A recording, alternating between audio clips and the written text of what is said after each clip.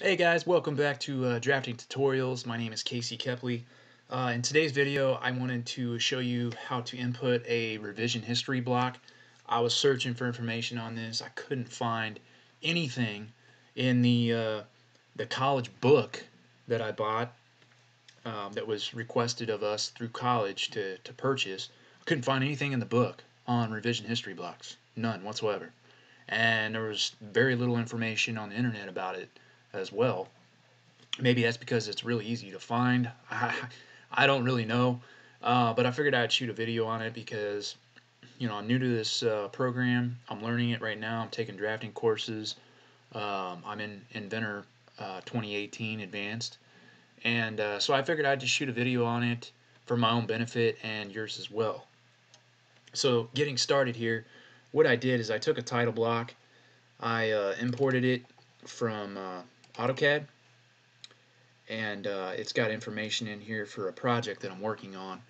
If you're not familiar with how to import into CAD, it's pretty easy. All you gotta do, just go to File, Open, go down here to Import CAD File, select your file, and then you bring it in. But we're not going to shoot a video on that. That's pretty basic information.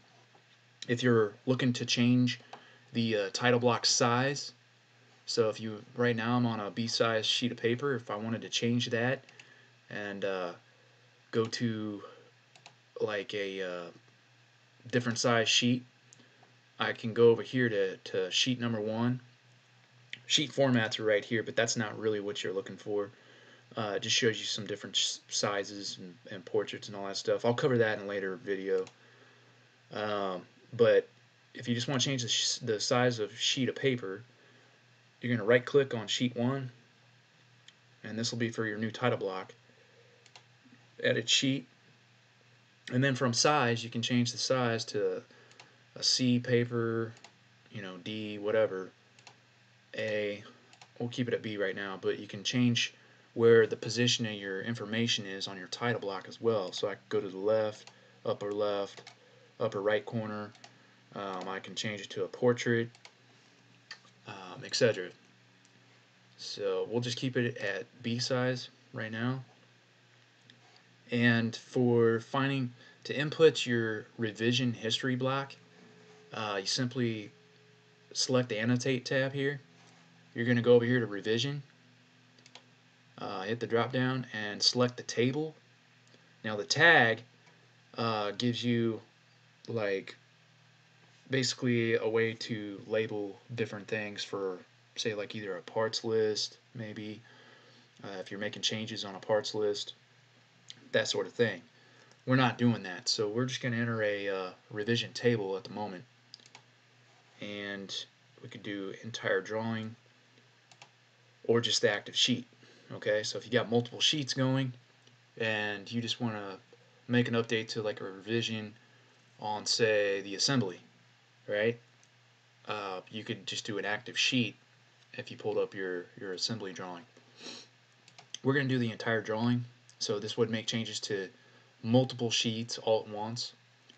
We'll just hit OK, and it will bring in a revision table. Okay. Now from here, you can right click on it, select Edit. This will bring up the editing on it. So zone, I'm not too familiar with the editing of these revision blocks yet. I might have to get better at that. But let's see here if I can find sort column chooser. Yeah, I'll have to shoot another video on actually editing this.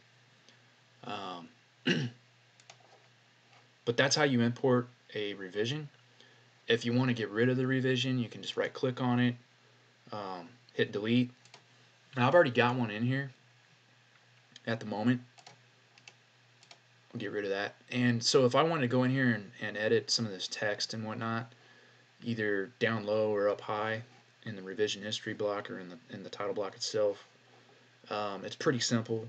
All you have to do is select on ANSI large under your sheet right here, edit definition, and it'll take you to editing the dimensions of your revision block. Okay. Once you get those dimensioned right, so you can change the dimension here. I'm not going to change it because right now I've got a title block going for a project that I'm doing.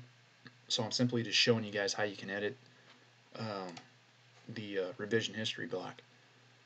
Okay, so you just hit finish sketch, say yes, and yeah, that's basically it.